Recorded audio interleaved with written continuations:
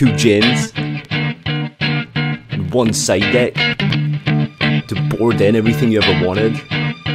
In game 3, would you side it or just let it slip?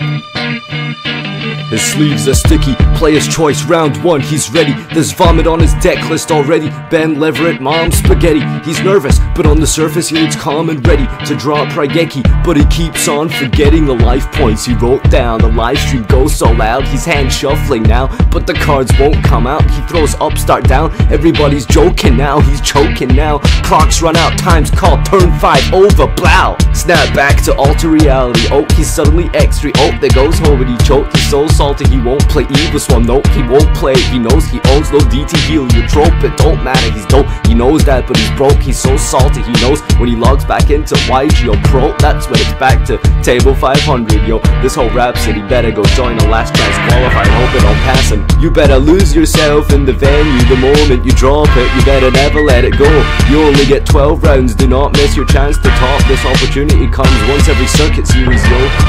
You better lose yourself in the venue, the moment you drop it, you better never let it go. You only get 12 rounds, do not miss your chance to top, this opportunity comes once every circuit series, yo.